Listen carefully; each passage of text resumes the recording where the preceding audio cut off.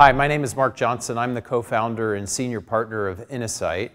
I'm very grateful to be here to speak about dual transformation and appreciate Votorantim's opportunity that they are giving me to talk to all of you. By way of background, let me just explain a little bit about Innosight. I founded Innosight with Professor Clay Christensen in 2000.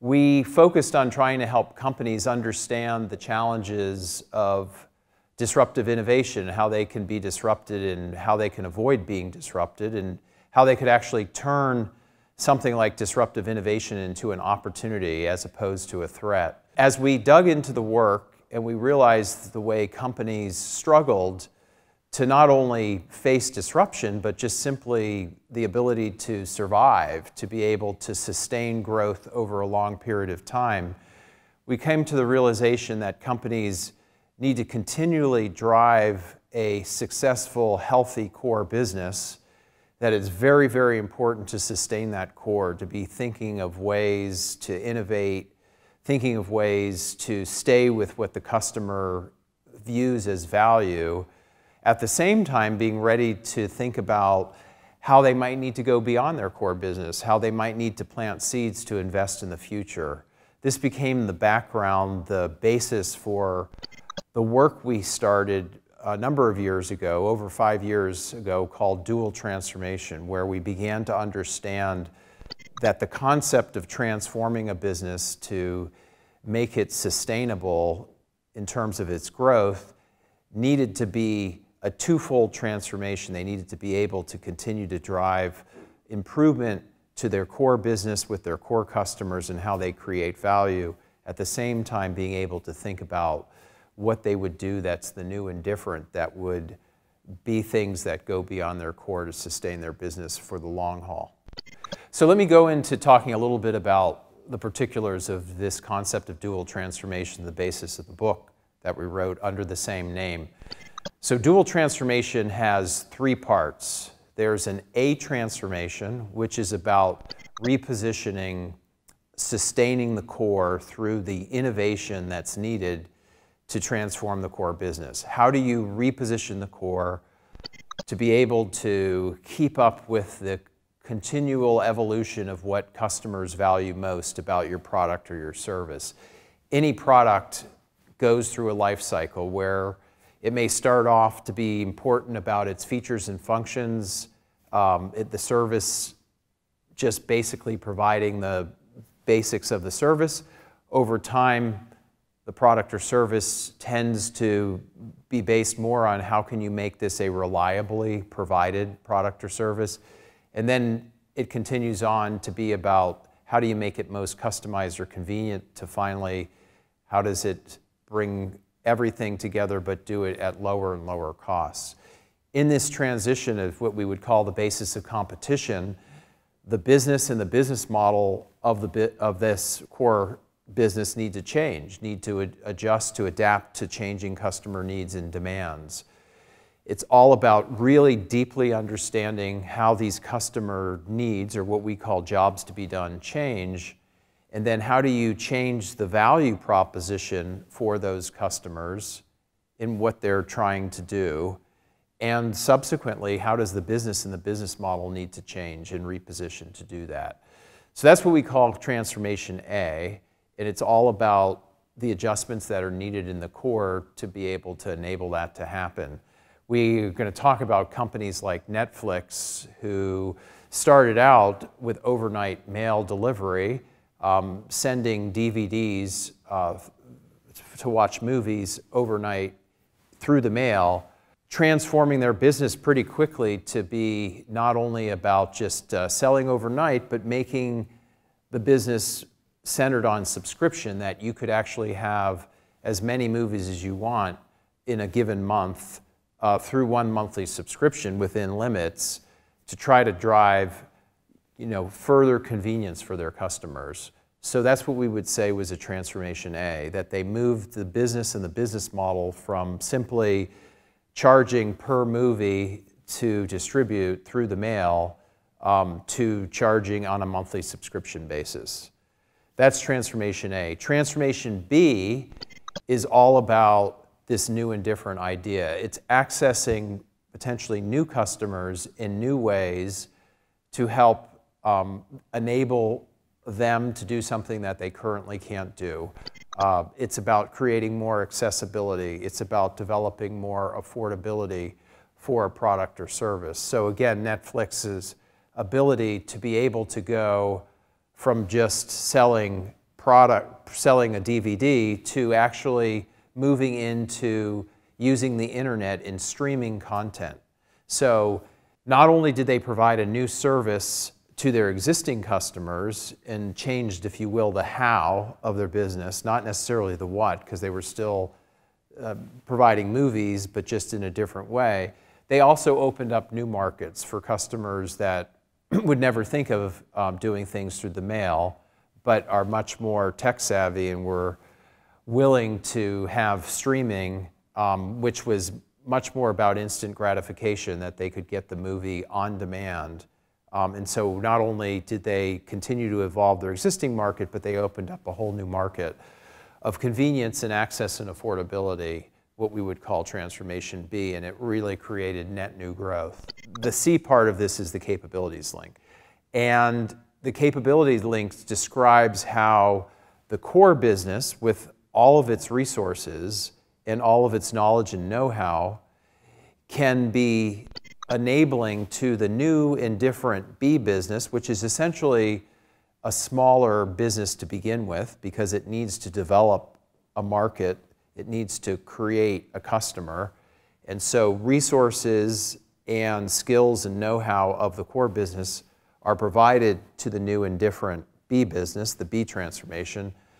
But we don't want the core business to be providing necessarily the way it does its traditional business in terms of processes, in terms of rules and norms and metrics.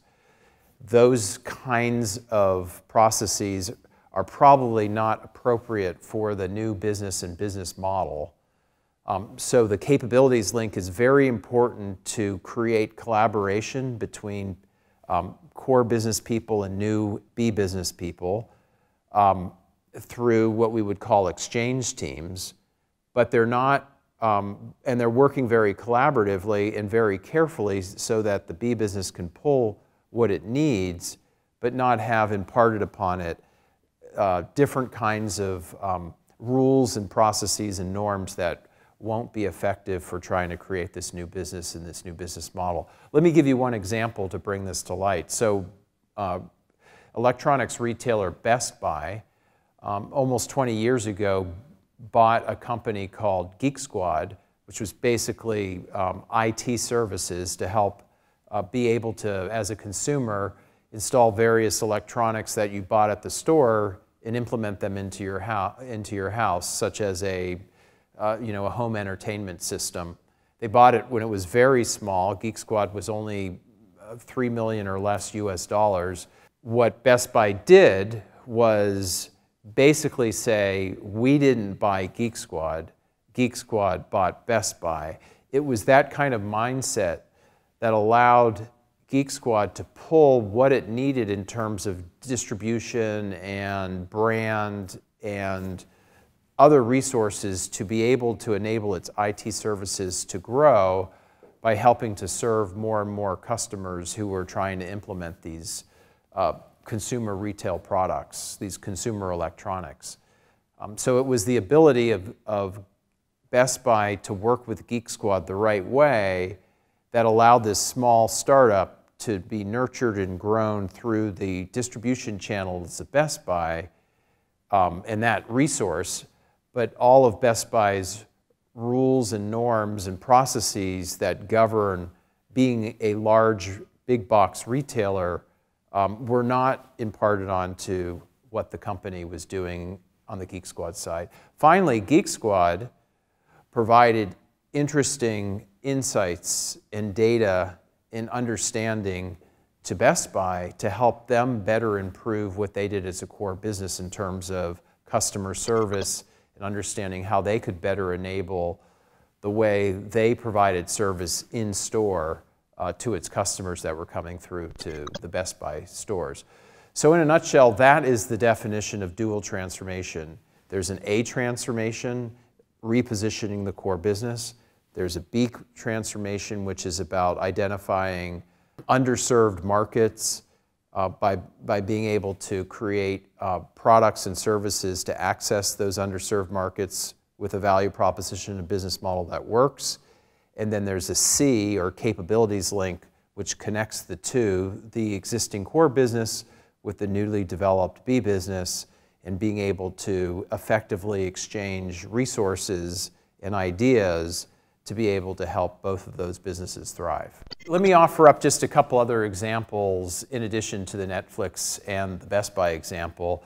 You know, at Innosight, we've done quite a bit of work with a health insurer here in the United States, Aetna. Aetna conducted its own dual transformation, moving from just being about insuring for risk businesses to moving more towards health and healthcare, moving into the consumer set and being able to provide really a holistic offering to help individuals better manage their health. That opens up a whole new potential market for individuals to be able to prevent chronic disease, and actually having an insurance company that has lots and lots of data about tracking various health issues through the management of their insurance to move towards being able to provide offerings direct to consumer as opposed to just going through large employers. At the same time, back to their traditional business, they had to make major changes to their core business as healthcare regulatory actions were changing. What we called the Affordable Care Act was moving towards changing the way the core business would have to function under the Affordable Care Act. What's interesting is the CEO, Mark Bernolini, started thinking about both the transformation of the core and coming up with this new business to consumer for wellness approach at a time when things were massively successful for Aetna. But he could see the writing on the wall that these regulatory changes, even though at the time they were actually helping their business, would at some point mean that they would need to change and transform to really consider themselves something way beyond an insurance company to really a provider of wellness. That's one additional example that I think is worth noting. The other, just to make sure everybody knows, there is a dual transformation that's happening at Amazon. Amazon is oftentimes quoted as highly innovative company, and that's true.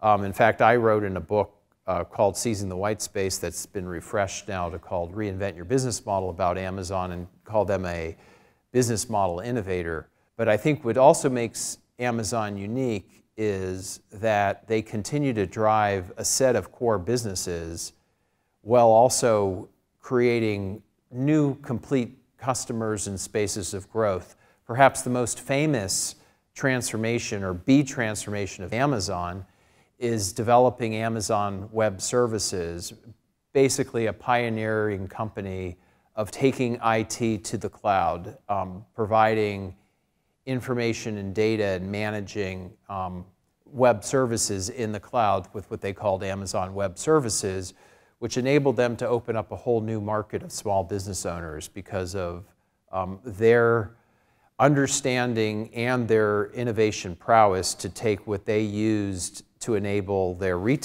online retail business, all those servers, all of that IT backbone, and provide it as a service to small business owners. Now that I've given you the concept of dual transformation and given you a few examples to try to bring it alive, I'd like to talk now about the challenge of implementing a dual transformation within a company.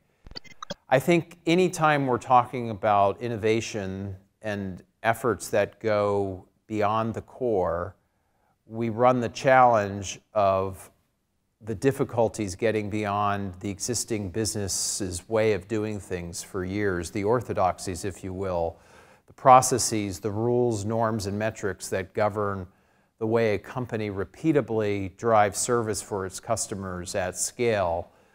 Trying to go outside of those processes and rules and norms to serve a new customer in a new way creates difficulty. Again, given the business and the business model, It creates difficulty that a number of these efforts take time. They won't come to fruition right away, and if there are demands for the financials, companies often lose patience to be able to make these transformation efforts, especially B transformation, take place. There's difficulty in the challenges between what the core business continues to do and what this new and different B business is trying. And there's oftentimes friction between the competition of scarce resources or how employees value what's important to customers, or conflict in terms of which customer set should be getting more attention, or just simply the fear that an existing business could go away and the new business could be more of the dominant way of doing things. And all those kinds of issues come up and make it very difficult for dual transformation to effectively be enabled through the company. So I think we have to break down what we have seen as what we would call crises that occur, and being able to understand them so that we can try to overcome them. So in summary, the first challenge that we see with dual transformation is what we call a crisis of commitment. The ability to marshal the resources, to develop teams, to be able to get people committed both towards the importance of the core business and transforming that business, while also identifying people that are willing and able to do something new and different that starts small with a lot of unpredictability about it, concerns about their careers, concerns about doing something that goes away from what they've traditionally done, new people coming in that may not have the same kind of understanding of the culture. All those kinds of things make staying committed towards the effort of dual transformation difficult. We sometimes face the fact that, again, in trying to do a dual transformation where you have a lot of unknowns and uncertainties and you have to test them out, you have to be patient, that as challenges happen in the core business, there is a tendency to lose patience for the time it takes to really develop out new opportunities. And so oftentimes these things get shut down as there's a view we can just double down, reinforce what we've always done in the past. So this commitment piece is a big challenge, again, because part of the rationale for any of these dual transformations is being able to give it the scope of time, and oftentimes there's just not enough patience to enable that to happen. The second challenge that we see, or crises, is a crisis of conflict. As we embark on a transformation A and trying to reposition the core business for sustained growth, as we embark on a transformation B to go beyond the core to identify new markets and customers where there's opportunity to create new value. They compete, as I mentioned, for resources all the time to continue to grow the core and also develop the new. And there becomes a conflict in competing for those resources. There comes a conflict in really what is the B business doing that's additive to the overall enterprise in the eyes of those that are in the A business. There becomes a conflict in terms of the A business feeling like it's not sufficiently validated in what it does, and becomes quite concerned about what the B business is doing, that it could actually threaten the actual existence of what the core business is doing. So we have to be able to overcome this conflict, and that's where top leadership needs to be heavily involved all throughout this dual transformation, to constantly be sponsoring and nurturing and encouraging how both transformations are very important, how this capabilities link, this C part of the equation, needs to continually be managed through teams and through the right governance to be able to make sure that these conflicts that arise can be resolved so that the transformation can continue, especially when it runs into many difficult days as it's trying to flesh out how business actually is going to evolve and transform over the years. The last crisis that we've identified is what we would call a crisis of identity. As the business as a whole evolves, as the A transformation works to reposition the core business, such as what Netflix did in trying to move into the subscription service, or in the B transformation, which is really an evolution all the way over to digital streaming of content and creating their own content at Netflix. The core business in this DVDs has gone down to virtually zero. The business is really now a content production and streaming business. There's a point where there's a question of identity. Is this really the same company, Netflix, that we signed up in the beginning as employees? And so they're oftentimes in these stages, as the B business can oftentimes grow and become much bigger than the A business, questions about what are we really becoming as a company as a whole. It requires, again, top leadership to set an important statement about vision, about mission, about values, so that everybody clearly understands that as a company fully transforms in this way, that it's still in keeping with what its purpose has been all along. And that's the important part of what leadership needs to do. So if a company can think up front about these challenges, which are almost inevitable, the crisis of commitment, the crisis of conflict, and the crisis of identity, by understanding them up front, you'll have a much greater likelihood of being able to navigate through these challenges as they come to face a company over time. The world is changing faster than ever. I know that's a bit cliche, but the reality is that companies are going to continually face commoditization, disruption at an ever faster clip. We need more ways of thinking strategically, more approaches as senior leaders and others, managers in the company, to be able to navigate all of these challenges. We propose dual transformation.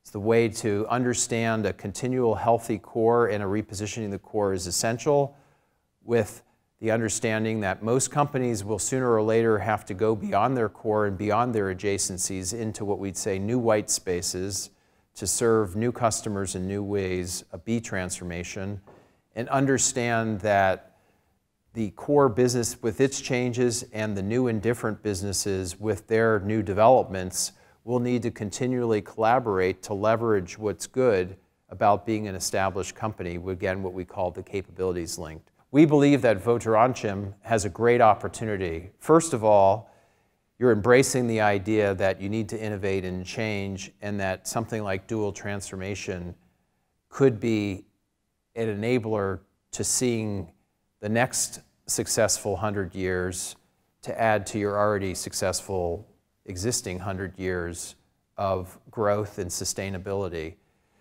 We wish you the best in being able to recognize all the challenges that companies face, just like you're facing, but also recognize all the opportunities that are out there to continue to be able to serve customers, new customers, in valuable ways by being able to take all the skills and the competencies and the resources and the know-how that you've developed over all these years and deploy them in lots of innovative ways, and enabled by technology, enabled by the internet, to be able to provide value in new and different ways. And through that, excite your customers, excite your employees, give yourself the opportunity to be able to thrive and grow in the 21st century.